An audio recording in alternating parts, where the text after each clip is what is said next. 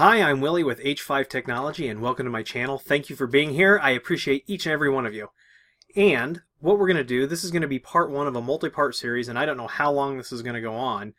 It could go on forever depending on how long Ubiquiti keeps updating the UniFi software. But this is going to be kind of a part one, just a quick video to get some best practices rolling, get your brain flowing, get your juices going, make you start thinking about things maybe in a way you haven't thought about before.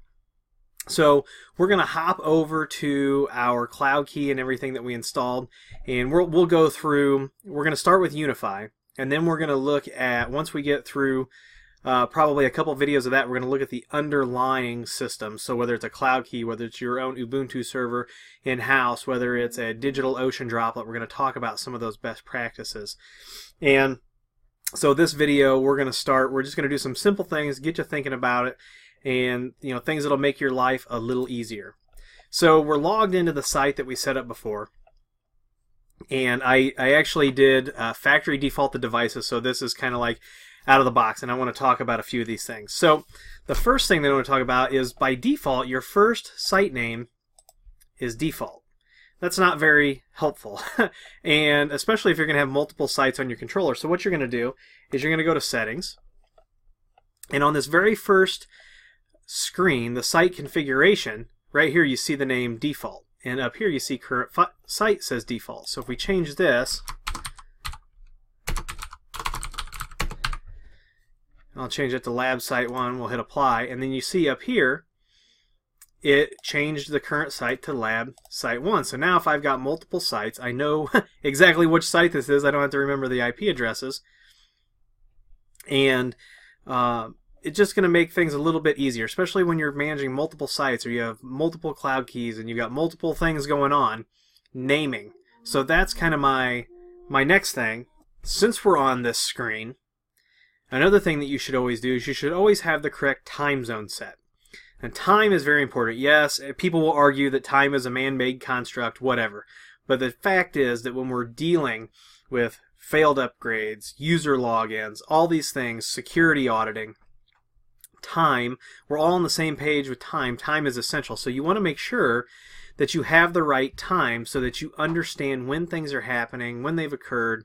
If you've got to do an autopsy of something, you gotta make sure that your time is correct.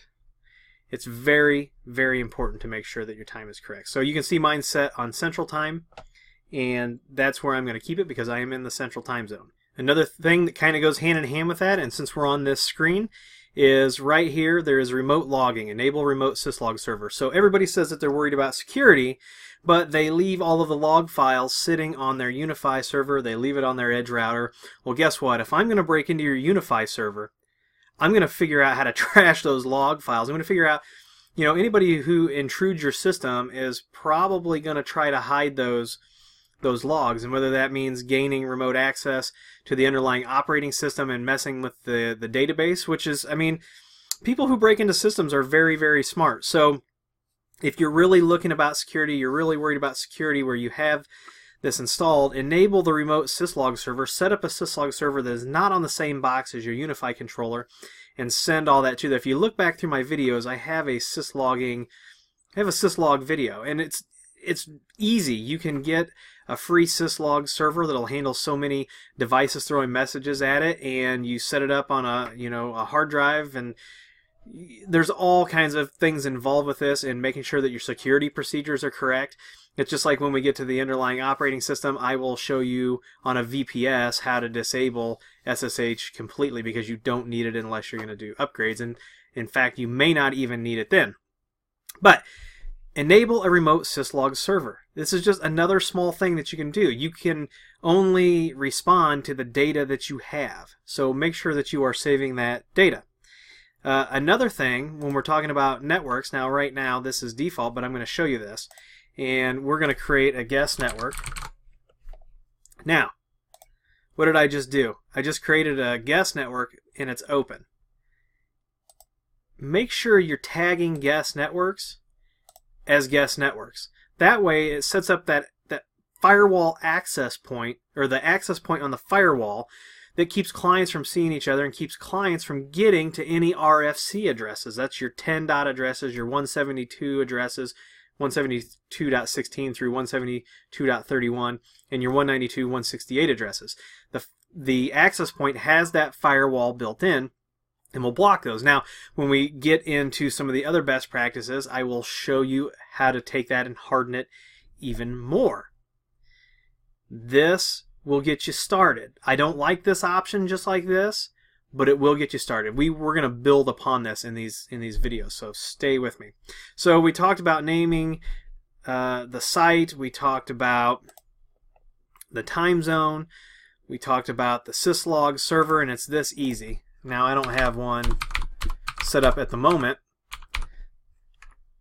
but I do eat my own dog food, and I'll leave that there, and we will set that up. We'll go back over it just in case you forgot or you haven't seen the video. I'm just kind of checking my list off. We set the time zone. We tagged the guest networks. The other thing, we named the site. But then the other thing with naming, and we're going to hop back and forth here. I've got this long list that we're following. The devices. Now, you saw me in the... That's not good. Let's see if we can get back home.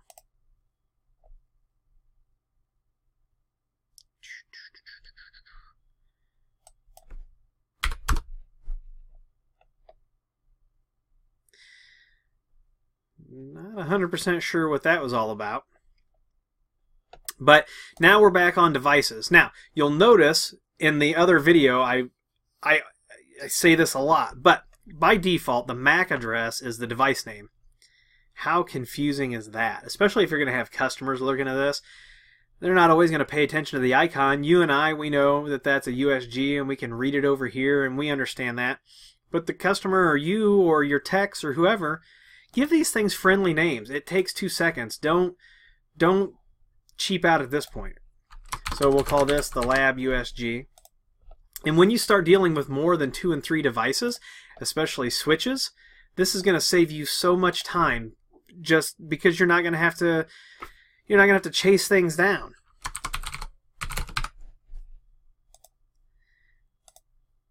So name your devices, whatever your nomenclature is. I can't decide that for you. You're going to have to decide what your nomenclature is. Make sure that you're naming devices appropriately. That's going to save you a ton of time. Along with that, in the next video, we'll get into static IP addresses, because I do believe that is something that we still need to do. You saw me set the cloud key to a static IP. That is the very first thing, and you can see it still has that static IP, which is 1.2. So we'll go back over that in the next video when we talk about static IPs. If you are going to use Snmp, which is under, they've changed this around a little bit, Snmp, make sure you use Snmp version 3. It has a username and password. So if you're going to use Snmp, use Snmp version 3. The next thing, let's make sure that if you have voice over IP behind your USG, let's make sure that that SIP ALG is disabled. Now, I have noticed that on the new installs, it is coming disabled by default. You may have to at some point disable the H323, and there's actually an ALG that runs as not on here. It's the RTSP ALG. You may have to disable that as well, depending on your application. But if you are running voice, make sure that you disable this SIP ALG, especially if your voice over IP provider tells you to, because SIP ALG can cause problems, and I will say that we probably see it cause more problems than it solves a lot of the time. When we're talking about guests, we tag that guest network. So let's say we've got a site that's only got a 10 meg DSL service, and you have 5 computers, you got a little voice over IP, but you also have this guest network. You're providing this nice amenity to your guests. The next thing you should do is you should have a real hard conversation about rate limiting your guests. By default, this wireless network is going to be in the default, and they have unlimited bandwidth. So if you've only got 10 megs and you have 10 people on your public Wi-Fi, if this is like a waiting room, maybe a car dealership or whatever, create a guest user group and limit it. I will tell you that I think that a meg is enough. 1024 K is enough. But if you get people who are complaining that they can't stream, you know, Netflix or whatever, 4 meg is definitely enough. And if you've got the bandwidth to sustain it, you could go to 4 meg. I would start out at a meg, maybe 2 megs. Now I know I'm saying megs and this says kbps, but I'm doing kind of a conversion in my head from kilobits per second to megabits per second. So this is roughly 4 megabits per second. Have this conversation is very important. You do not want to stress your bandwidth, especially if you have things like voice over IP on your network. This also leads to a conversation of quality of service, which will come in the next video. Another thing when we're looking at the controller is if I have this sending me alerts, if I have it, which we'll get into later, or if I have this enabled on the cloud access, what I'm going to see is I'm going to see this UniFi controller name. So I like to, when I'm on this habit of naming things, I'm going to call this my lab controller. Then we're going to get into that fully qualified domain name conversation, and we're going to get into overriding the inform host. There are some times that I don't think this needs to happen, and we're going to talk about that, but especially with multi-sites, you need to have this configured, and that's something else we're going to touch on. Like I said, this video is just kind of get you started, get you thinking. Ask questions down there. So we are going to talk about that. The other thing is that you should always be running the auto backup and have it, you know, downloaded. Find out where that's at. Make sure the auto backup is running, and then have a plan to back those up off of the controller, because by default they go on your controller, whether it's a Cloud Key, an Ubuntu, server in-house, out at DigitalOcean. They go on the server. You need to have a plan, whether it's a script that backs them up, whether you have a Synology box that grabs those automatically. You need to have a plan to get your backups off of the server. We will go into more depth in that as well once we start talking about the underlying operating system. The last thing I kind of wanted to talk about was the alerts.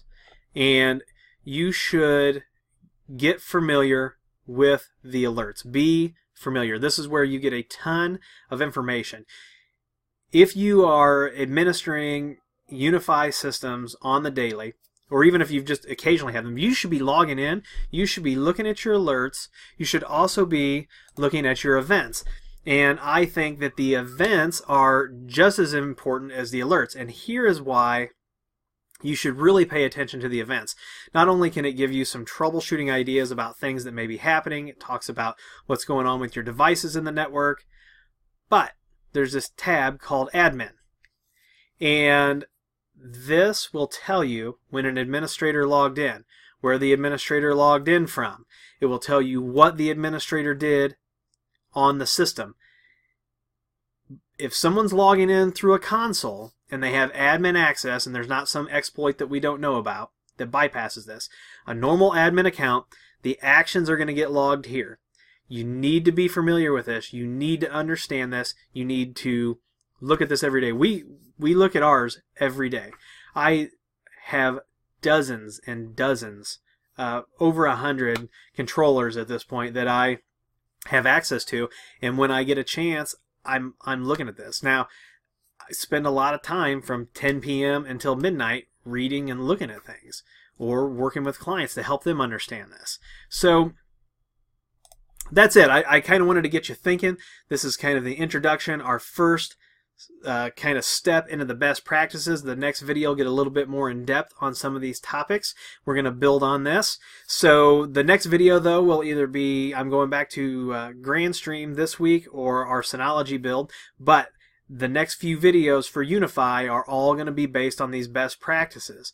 The UniFi videos. I do have some edge switch and edge router videos that are going to come in there too, but I want to get these best practices out to you, so look for this to come. If you like this video, please give me a thumbs up. Please subscribe, please comment and share. Please follow me on Twitter and Instagram. If you do need consulting or you need advice, best practice design deployment, or you want training, go to h5llc.com down there. Get in touch with us, and we will definitely get you taken care of. Our Discord link is down there. Charlie's our admin. He does an awesome job with that. Also, if you go to h5llc.com down there, you can sign up for our newsletter. I send that out once a week on Sundays, and sometimes I talk about things. Most of the time I talk about things that I don't talk about in videos or on Twitter and Instagram, so sign up for that so we can stay in touch with you. If you need voice over IP consulting, the network consulting, like I said, h5llc.com. I also have an Amazon shop down there. If you are looking for the gear that we use, it is in our shop. I want to thank you again for being here. Thank you to all of the subscribers. And as always, we'll see you in the next video.